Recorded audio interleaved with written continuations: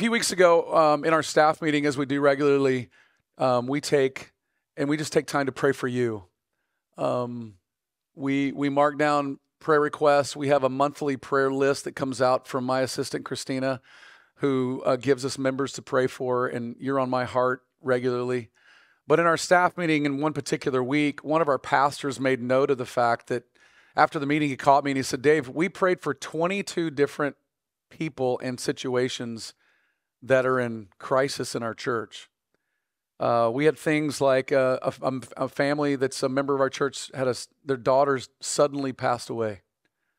A young gal, young 30s. We had many health crises, just things happening across our church. We had a pastor's wife that has been dealing and battling with chronic pain. We had obviously our worship leader who had a seizure. We had an upcoming dangerous surgery that's going to happen for one of our church members on June the 10th and 11th. We had financial pressure in our church family, people just battling all sorts of issues. All those things filled our prayer list. And since that time, it's just been adding more and more to my personal prayer list that I have for you as I pray for you, from a job loss, a new health scare for someone, and then more relational challenges that are just on the horizon. It was very obvious to us as your pastors that the Lord, in his eternal, perfectly good wisdom and his eternally perfectly, kindness to us, saw fit to take our church right now through a real hard time. And so what we decided to do is just make a little bit of a slight adjustment to our preaching schedule. And for the next 3 weeks, I'm going to preach the next 2, and then Stan's going to preach on Father's Day. We're just going to talk about suffering because we want to get a perspective from God on suffering. Our hope really in the series is to give you some hope. We just want to give you a perspective that helps lift up your eyes to the heavens and know where your help comes from, right? That it comes from God, the maker of heaven and earth, that he has not left you. That he is near to the brokenhearted, that he will not crush a bruised reed. He cares for people, and he cares for his people in particular. And so you may be here today because church is at the baseball field, and that's really cool, and you think that's awesome, and we're really glad that you're here. I would say it's a beautiful day, but it's not. It's gray, and we'd love to have blue skies. But this, in my opinion, is a great place to worship. I did it regularly at that third base box and in that third base dugout. Maybe today you're here and you're new to us and you're battling some of the issues I just mentioned. And maybe you're wondering, why in the world am I going through this, and why would God have me go through this? Well, this sermon's going to fit you well. Maybe you're in a different boat. Maybe you're like I am right now. I mean, things are going great. You're at the top of your game. Your life is full of joy and sunshine. And this sermon is for you as well. Because in this world, the issue is not if you're going to go through trials and hardship. The issue is when. One man said it best years ago when I was talking about pastoral ministry, and he said that pastoral ministry is glory then suffering, glory then suffering, glory then suffering. That's just the way life works in this Genesis 3 world that we live in. And so this sermon's for all of us. Another reason it's for all of us is because we need to have a good theology and a good understanding of how God works and why he works in trial.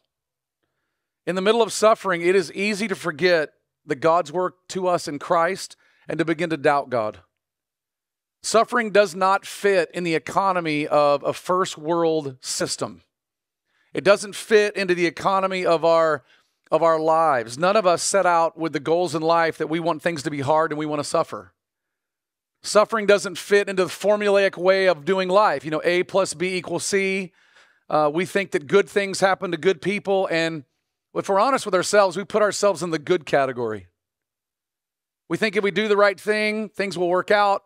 Work hard, get a good job, get a college degree, get good grades, marry the right person, and you're going to have a happy life. And we think if we believe in Jesus, live a moral life, pray the right prayers, have the right kind of discipline, live your life, and you'll be healthy, wealthy, and wise. And then suddenly, the trials of life hit us like a cheap shot, and things do not make sense. How do we view God and life when all hell breaks loose? What categories do we have when we pray our guts out and hard things still happen? I remember a moment like this for Jill and I on June 10th in 2000 when our precious baby girl Ruth was born. She'd been 8 months in the womb, and she was born alive, and our doctor, I remember Jill had gone in for emergency cesarean, and when they wheeled Jill out, all I heard was the nurse running down the hallway screaming to the other nurses, "It's bad, it's bad, it's bad." And they're talking about my baby and my wife. And when I ran into the emergency room to say, I need somebody to let me in because I'm about to break the doors down, and they finally let me in, and then the doctor just said, "Dave, I know you're a praying man. All we can ask you to do is pray." What do you do when you pray your guts out and your baby still dies? What do you do? See, these are important questions. They're important questions because Christians in our culture quite literally have fumbled these questions and answers for years. Instead of having a humble reply for pain and sorrow, we've hidden behind our ignorance and we fakely smiled, or we just said really dumb and stupid things. Instead of having a robust theology of God's work in and through trials, we've offered the world things like your best life now, or a #blessed theology that puts a smile on everything, and it comes across as sappy and weak. The whole time the world mocks and they laugh because our formula way of looking at life doesn't make sense in the real world, and it doesn't help on Main Street. It causes people to mistrust God on the one hand and mock him on the other. So listen, every one of us that are here today need this. We need to understand, how does God view suffering, and what should Christians be looking at when we do go through suffering? So with all that in mind, here's what I hope to do today, and this is in your notes. It should be on your outline. This is the big idea. It's kind of a summary of what we're going to learn today. And it's this: God uses the furnace of this life to refine us and help us glorify God in this life and the next. God uses the furnace of this life to refine us and help us glorify Jesus in this life and the next. So let's stand together. We're going to read 1 Peter chapter 1, verses 3 through 7. Sorry, I didn't give you the text earlier, but we'll be in 1 Peter chapter 1. I think it's in your notebooks. 1 Peter 1, 3 through 7. And as Bob said earlier, just perfectly, we stand because this is God's word. It is God-breathed, and we believe it's inspired and true, and it will instruct us for righteousness. 1 Peter 1, 3 through 7. Blessed be the God and Father of our Lord Jesus Christ. According to his great mercy, he has caused us to be born again to a living hope through the resurrection of Jesus Christ from the dead, to an inheritance that is imperishable, undefiled, and unfading, kept in heaven for you, who by God's power are being guarded through faith for a salvation ready to be revealed in the last time. In this you rejoice, though now, for a little while, if necessary, you have been grieved by various trials, so that the tested genuineness of your faith, more precious than gold that perishes, though it is tested by fire, may be found to result in praise and glory and honor at the revelation of Jesus Christ. Let's pray. Father, we thank you for your word and your Spirit. And thank you that you, by your Spirit, speak through your word to us.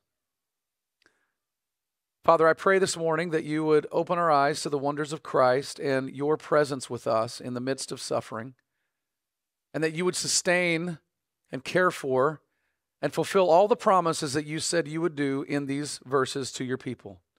Thank you that you are the God of faithfulness,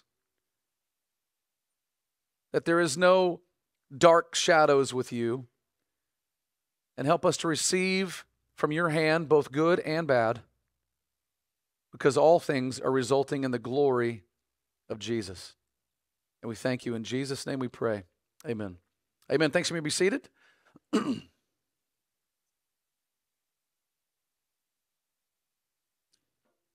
Peter wrote 2 letters to suffering people, and his letters really are some of the best letters for suffering that have ever been written. They're the best pastoral advice ever written on suffering. And so maybe if you find yourself in a moment where you're battling through some trial, I would encourage you, like I did years ago, to just read through 1st and 2nd Peter daily. Just make it part of your regiment. These people had loved ones that they had watched be brutally martyred for their faith. The Emperor Nero took pleasure in tormenting and persecuting Christians as a way of covering up his political failures. And yet, through these 2 letters, Pastor Peter gives these people unwavering hope in a world of uncertainty. And knowing that, it's interesting how Peter begins his letter in verse 3, that he began it with worship. You can see that in verse 3. He says, "Blessed be the God and Father of our Lord Jesus Christ." Peter wanted these suffering people, he wanted their attention to be resolutely pointed to the perfectly good, perfectly wise God of the universe. And it's not just a general God, little g, or another one of the gods in the Roman pantheon, but the God and Father of our Lord Jesus Christ. And notice how emphatic he is with it. He ends it with an exclamation mark. He ends it with a shouting. I mean, if you and I are texting each other and we're shouting to each other, we're using exclamation marks, right? We're saying things loudly. He's singing this. He's marveling at this. And here's what I would ask you for a second. Is this how you would write someone that you knew was suffering? Would you begin with worship? Or better yet, here's just an evaluation you can do for yourself.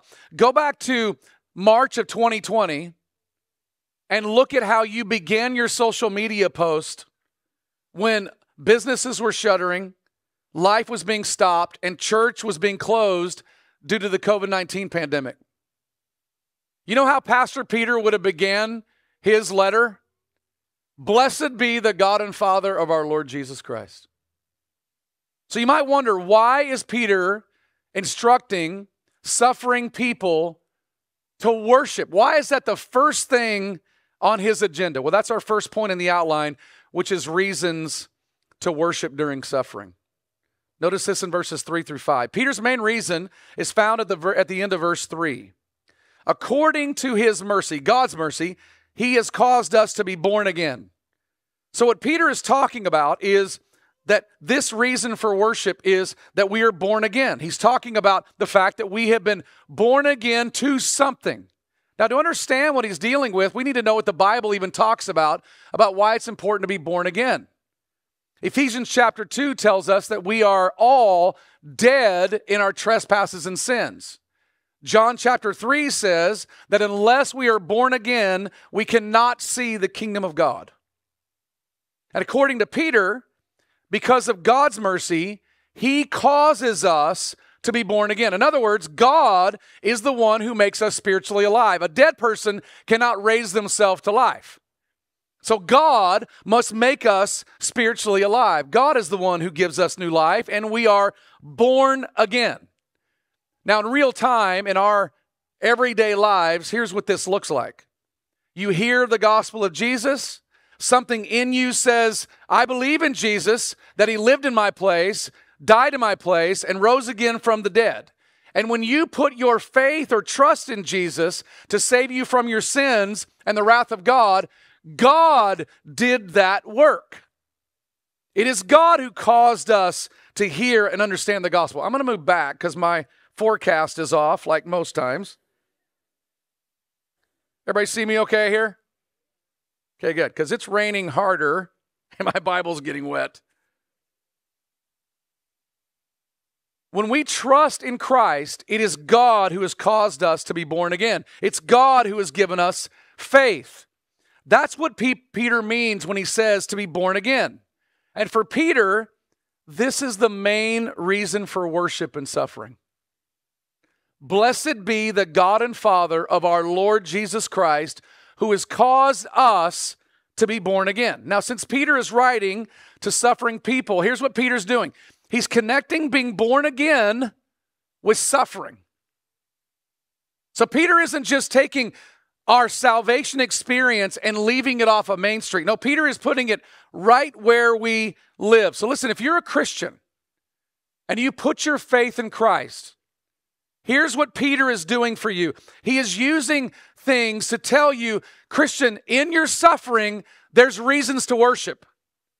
You have been born again. And you're going to notice in the text, he gives some reasons why this is important. Notice the preposition to. He starts phrases that begin with the preposition to tell us what we've been born again to. Notice verse 3. Born again to a living hope through the resurrection of Jesus Christ from the dead. In other words, we are born again to a living hope. That's interesting when he says to a living hope. Now this is opposed to dead hope. You might think, what is dead hope? Well, let me just give you an example of this. Imagine this man, Peter. Imagine what Peter did the day that Jesus died. Peter betrayed this man. He betrayed Jesus. He was asked, do you believe in the Christ? Are you a follower of his? Aren't you one of his followers? And all three times he said, no, I'm not one of his. And then Peter stood at a distance as he watched the one he had seen do miracles, the one he thought was the Messiah, the one he thought was the king. He stood back as this one he followed closely for 3 years, and he watched him die. He watched Jesus be betrayed and suffer and then die and then be put into an empty tomb. What do you think was going on in Peter's mind when he saw the one who he thought was the eternal king die? Well, I'll tell you what he had. He had dead hope. What made Peter's hope come alive? Well, Peter tells us. You're born again to a living hope through the resurrection of Jesus. Imagine the joy. Imagine the relief. Imagine the amazement that went off in Peter's heart when he saw the empty tomb and eventually saw the risen king. You'll notice something interesting in the Gospels, that when they mention the resurrection of Jesus, they normally mention that Peter was the one that was there. That Peter saw and observed the empty tomb. His hope was alive because Jesus was raised from the dead. So this is Peter's point to suffering Christians, and we must listen well. We have a living hope because Jesus is alive, and we've been born again to see and know that Jesus is alive. It's this living hope that Charles Spurgeon said lifts up the soul, keeps the head above water, inspires confidence, and sustains courage. See, we have reason to worship. We have reason to not worry and be afraid. We have reasons to be amazed because we've been born again to a living hope because Jesus is alive. But that's not all. Verse 4 tells us that we've been born again to an inheritance that is imperishable, undefiled, and unfading, kept in heaven for you. Now, another way of saying this is we've been born again to an eternal inheritance that heaven, all of heaven, is protecting for you. See, there's nothing in this life or the next that will take away your inheritance in the next. There's no tyrannical ruler. There's no disease. There's no government shutdown. There's no death that will separate us from what God has determined to give us.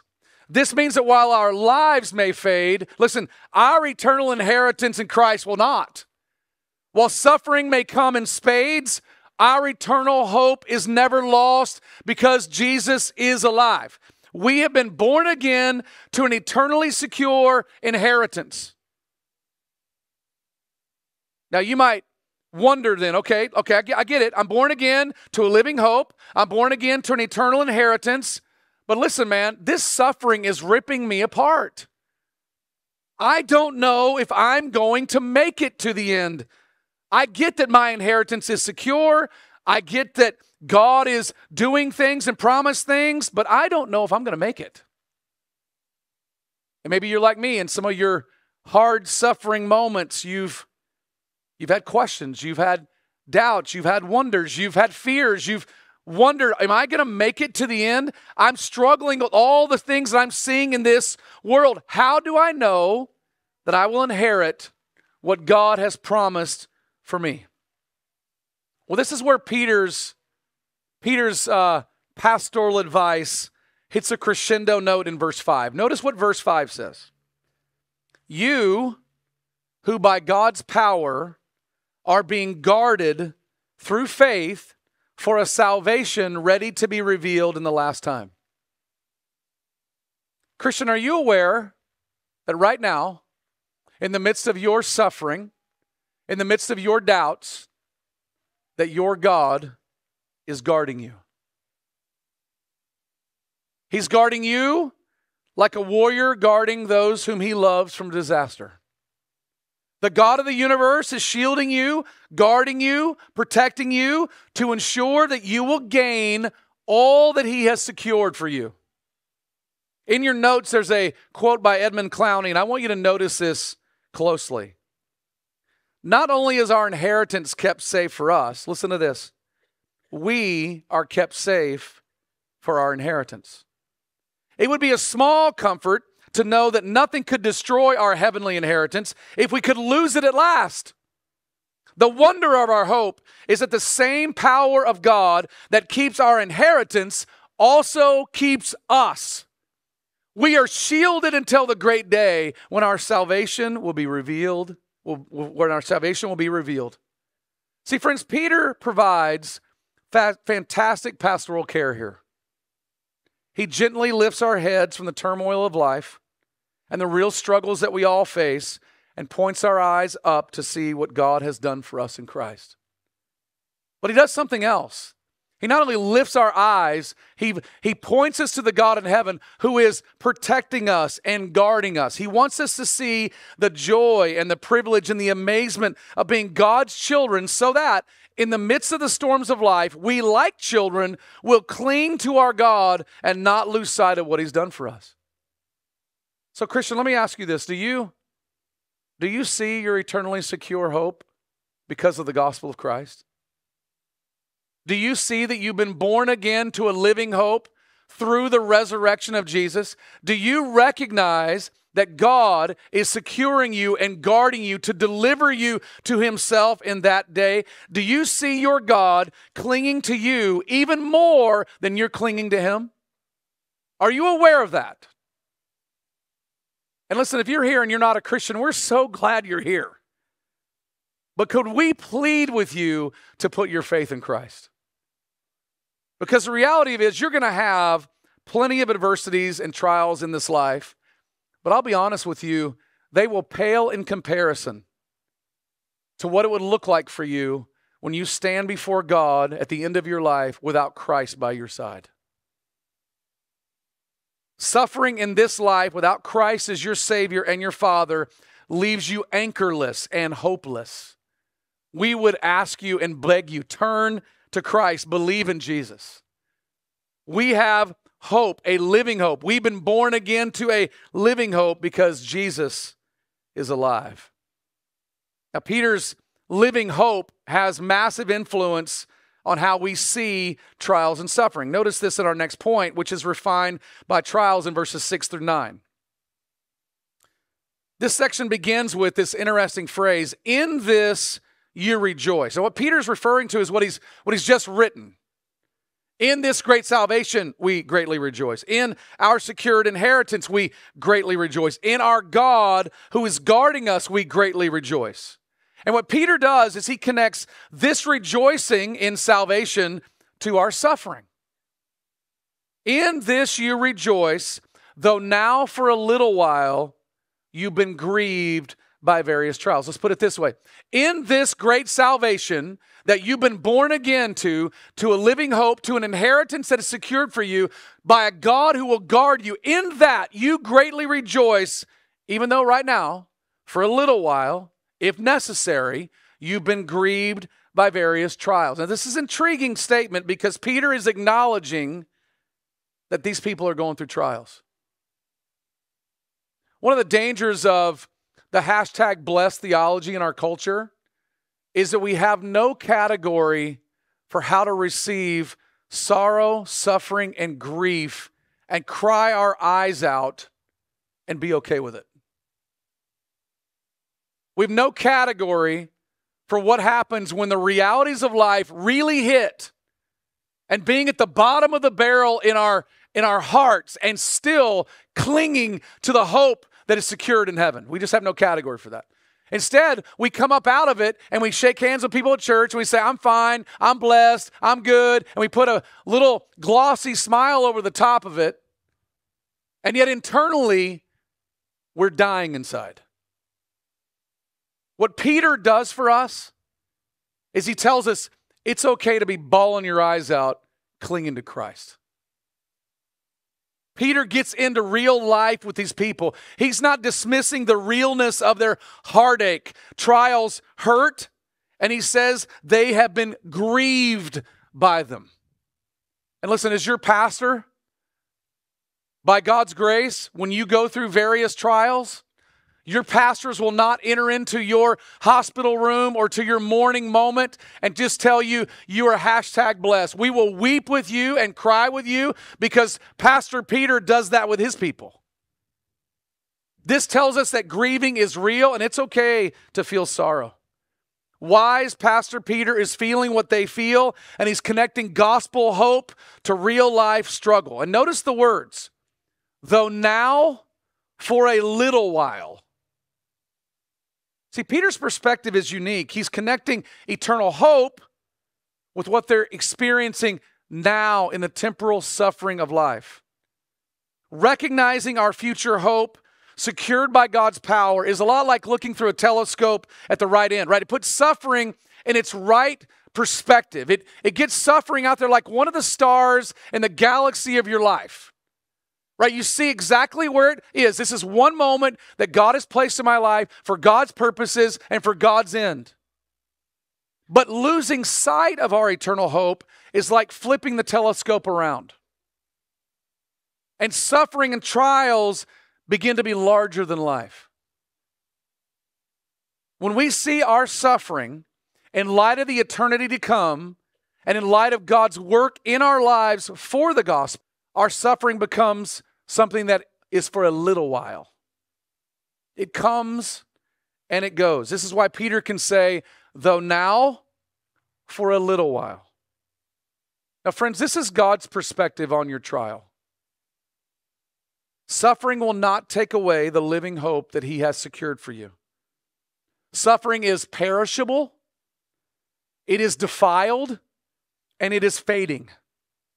But your salvation and your inheritance are not. Suffering is real, but it is for a little while. And this isn't a pat answer, nor is it sarcastic. Suffering, compared to the eternity of hope, will last for a little while. And listen, many of you in the audience that have a little more gray hair on your head like I do, you can look back on your life and you realize some of those sufferings were for a little while. In comparison to the years that you have lived, take that suffering and compare it to the list and the years of eternity. It is for a little while. That's one of God's perspectives on your suffering. But notice another perspective. There's another phrase that provides perspective on suffering that you can't pass over, and it's in verse 6. Peter says, if necessary. If necessary. In other words, trials only come if necessary. Now that's a stunning comment. That means if you're going through trials, it is necessary for you to go through them. But here's the question. Who determines it's necessary? Right? Who is the one who determines that something is necessary for you to go through? Is it the devil? Because that's what our modern theology of suffering would tell us is all suffering comes from the devil. Therefore, we need to just resist it, move on from it, because God wants us to be this happy, wealthy, wise, joyful, whatever it may be. Well, according to the Bible, we've got some challenges on our hands. The Bible tells us that according to Job, when his wonderful, crazy wife came to him after he lost everything, had boils all over his body, his health had gone crazy, and his wife comes to him and says, why don't you just curse God and die? Job, in my opinion, in a very, soft moment of confronting her, says, you speak as the foolish woman speak. I probably would have said something different. And here's what he says. Shall we receive only the good things from God and not the bad? And the word is actually this: shall we receive only the good things from God and not the evil? See, God determines and allows trials to come our way for two main reasons: His glory and our eternal good. Is it the Genesis 3 world we live in? Does that cause it because we live in a world filled with sin? And the answer is yes, that happens. And because we're in a Genesis 3 world, we're going to have suffering in this world. Do we have a real enemy named Satan who wants to hurt us and divide the world? The answer is yes. But the sovereign over all is the one who determines whether suffering and trials are necessary for his children. Now, friends, this would be terrifying if your God were a tyrant, if he were evil, and if he was sadistic. If he was determined to do you harm for his own enjoyment, he would be a sick sovereign. But that is not our God. That is not our God. He is perfectly good, perfectly wise, and he is eternally powerful. And he has caused us to be born again to a living hope, and he is guarding us by his power, and he will not let us go because he is determined that it is necessary for us to go through this for a little while. And listen, if you believe that your God is eternally good and perfectly wise and eternally powerful, then you can put your trust in him with your trials, just like you trust him with your secured salvation. He is not only guarding you, he is sustaining you. Do you believe your God is that good, that wise, and that eternally powerful that God can be the determiner, if necessary, that this is your trial? Do you trust that your God knows you best and knows the necessary trials for your life? For testing here is the word refining. See, we think of testing, we think of testing to see if something is real, if it's genuine. But that's not what he's talking about. Christians who love Jesus, even though they haven't believed in Jesus. You can see that in verses 8 and 9 of that text. He says, even though you haven't seen him, you love him. These are real, genuine Christians here. Refining seems to be better for Peter because it's the work of trials in our lives is like fire refining gold. Fire purifies gold. It doesn't test gold to see if it's gold. It's refining it to make gold more pure. It's taking the impurities off of it and out of it. Trials in life refine our faith. Do they test our faith? Yeah, they do. But more importantly, they are refining our faith. They make our faith more pure. Trials make our faith more faithful. Trials make us more dependent upon God. Trials reveal our weakness and God's strength. Trials put us face to face with our weakness and our us being finite and force us to look up to heaven for help. But this comparison with our faith in gold goes even deeper. These folks would value gold immensely. It would be the most precious commodity in their world. And Peter says, your faith, which is refined by trials, is greater than gold refined by fire.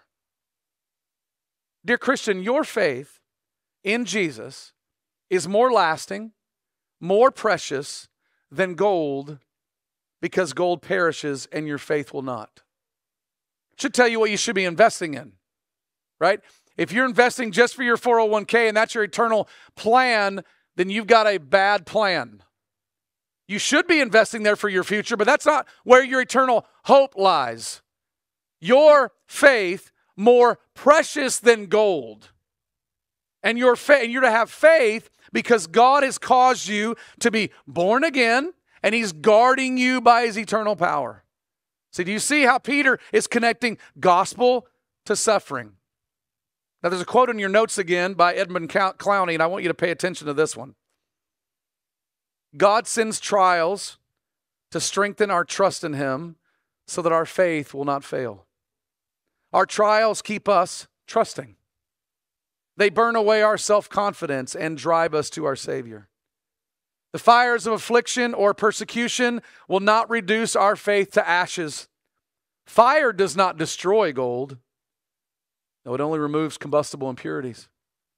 Yet even gold will last vanish with the whole of this created order. Faith is infinitely more precious and more enduring. See, God uses trials to refine our faith. And notice what the refining is producing and accomplished. He says it will result in the praise, glory, and honor at the revelation of Jesus. See, the primary result of suffering is glory to Christ, honor to Christ. This is where suffering is not ultimately about us. See, we deal with suffering this way. We look internally. We see what happened to us and the pain it's causing us. God is looking at suffering from a completely different angle. Suffering is doing something in us to produce greater glory for Christ. That's why suffering is for God's glory and our eternal good. Now, I want you for a moment to imagine with me that you're on a ship that hits a storm. I mean, stuff is being tossed everywhere. You got all the boxes being thrown everywhere. There's rooms getting flipped on end. You're clinging to your life and you're grabbing a hold of anything you can that is stable. The ship's captain comes over the loudspeaker and announces that everyone needs to hang on because the storm is going to get crazy. Things are going to be rough. But he says, I'm confident we will get the ship to shore safely, but it's going to be hard.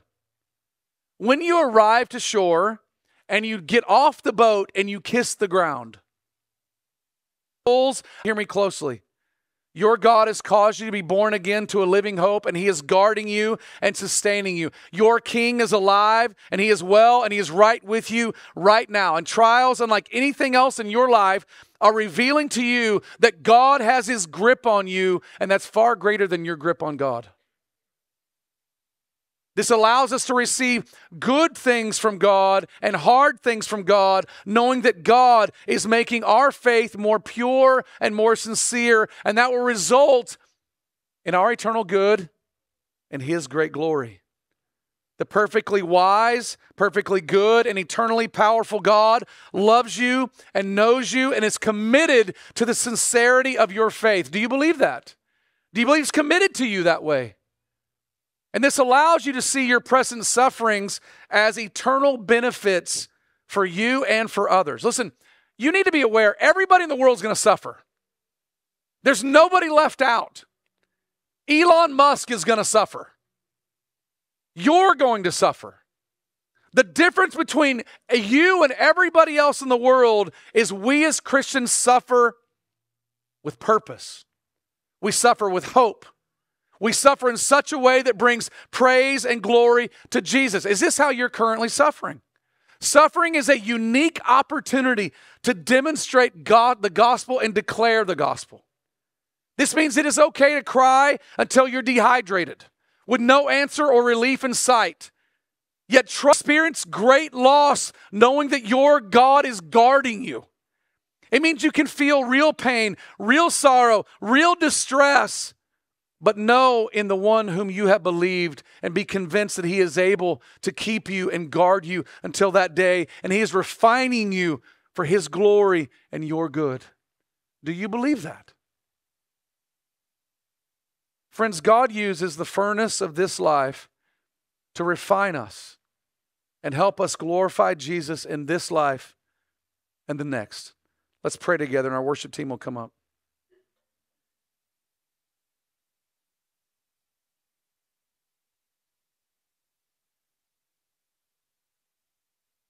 As we pray this morning, more than likely, you are sitting next to someone who is suffering.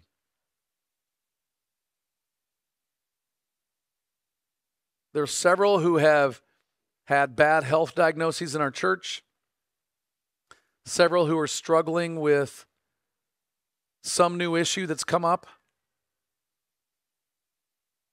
And so in your heart, would you think of them as you pray? Some of you right now are suffering, and I just want to pray for you. God, thank you that you have sent Jesus, our suffering servant, who has gone before us and who loves us, who cares for us. Thank you that Jesus is alive and so is our hope. Thank you that you have caused us to be born again to a living hope through the resurrection of Jesus from the dead. And we, your people, we come to you and we ask you to help our friends. I pray, Father, for those that are battling through all sorts of trials today. Would you strengthen them? Would you care for them? Would you sustain them? Would you help them to see your hand and sense your presence? Thank you that you are guarding them for a secured inheritance.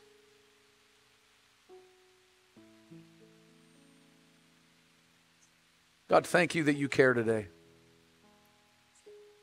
And thank you that when Jesus came for us, he led the way as the one who went to suffering before us, and he did it perfectly. So that when we don't, we have a Savior, an advocate with the Father, Jesus Christ the righteous. Thank you for the presence of your Holy Spirit reminding us daily and momently that you are our Father.